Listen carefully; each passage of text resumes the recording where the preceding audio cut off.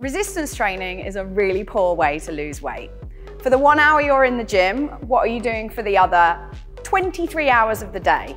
You need to control what you put in your mouth with your diet. Well, what does resistance training do then? It builds you strong muscles, bones and joints. It reduces your risk of type 2 diabetes, obesity, cardiovascular disease, coronary heart disease, along with many other lifestyle-related diseases. It strengthens your bones and joints. It improves mood, it reduces your stress levels, and it also creates discipline and healthy habits. The most important thing about resistance training is that you keep doing it.